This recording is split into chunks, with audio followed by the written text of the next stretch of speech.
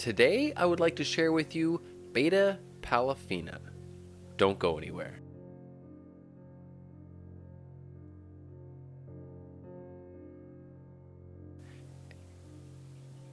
Amber Menard of Big City Bettas was nice enough to share with me her proven breeding pair of wild-caught Betta Pallifina.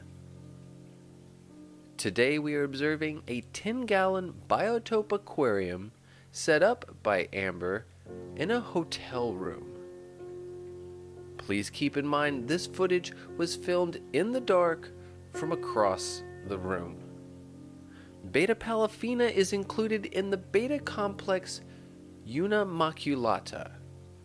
This wild betta is a rare and endangered species which is known to be found in clear forest streams in central Borneo, amongst other locations.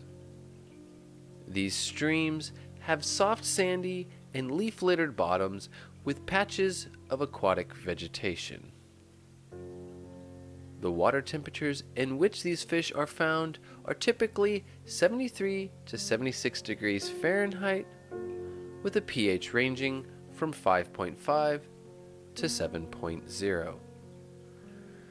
Betta Pallifina is tan and brown with a green and blue iridescence. Males are darkly hued while females are much lighter. This iridescence can be fired up and down depending on the mood of the fish.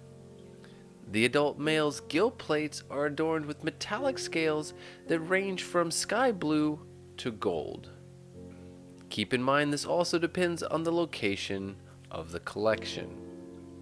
Both the male and the female have a black spot at the base of their spade-shaped caudal fins, and the females have a glossy and transparent band near the outer edges of their anal and caudal fins. They are also often striped and will exhibit striping outside of their breeding bars. Coloring is only vivid when they are expressing dominance or have a desire to spawn. It should be noted that each collection point has a specific number of rays and scales. This fish can reach and exceed a length of 3 inches, as can the entire complex, depending on age. Betta Pallifina is a paternal mouth brooder, and it has been noted that the females normally initiate spawning.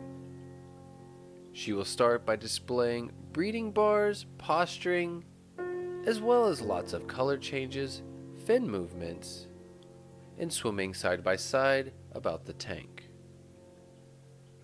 Eggs and milt are released in small batches during an embrace known as wrapping. During this process, the male wraps his body around that of the female. There are several quote-unquote dummy attempts before spawning commences. Both the male and the female have been observed collecting the fertilized eggs. Those eggs picked up by the female are spat into the mouth of the male. The male should incubate the eggs for 14 to 21 days, and the incubation time can vary due to water temperatures. Please keep in mind Betta Pallifina is an extremely aggressive betta fish. The female should be removed, otherwise the male won't likely successfully hold, or worse, will be killed. The females are known to predate on the fry, so these fish should only be housed in pairs unless attempting to pair up juveniles. Please keep in mind only 20 people worldwide and 4 people in the United States have reported successful spawns in captivity. All of these spawnings were individually housed pairs, and the females were removed while the males held the eggs. It is recommended to never move a holding male if possible. Instead, remove the female. The recommended aquarium setup for Betta Pallifina should consist of soft sand substrate, small hardscapes such as driftwood, and plenty of leaf litter is a must for this species.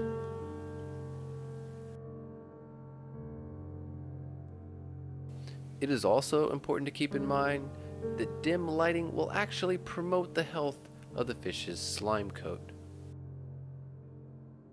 Recommended plants include such species as Java fern, Java moss, Anubias, and Crypts. Floating plants such as duckweed, frogbit, and water lettuce can offer cover and comfort for the fish. It is highly recommended to not use a filter with this species.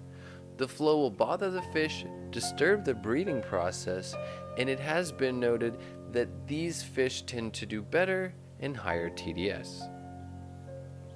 Betta Pallifina must be housed in a well-covered aquarium for two main reasons. These fish are excellent jumpers, and it is important to not fill the aquarium to the top, as like all betta species, these fish require occasional access to the layer of humid air that will form between the water surface and the cover. This species, like many other betta fish, is likely to prey on insects as well as small invertebrates and zooplankton in nature. Captive fish of this species will normally accept dried products once they are recognized as edible, but it is recommended to offer plenty of small live and frozen foods such as Daphnia, Artemia, and bloodworm. I have to say I am honored to have had the opportunity to witness and film the courtship behaviors of this species. Please keep in mind, Betta Pallifina is a very rare and endangered species. I do not recommend it being kept in captivity unless for conservation purposes such as breeding this species and preserving its genetics for future generations to come.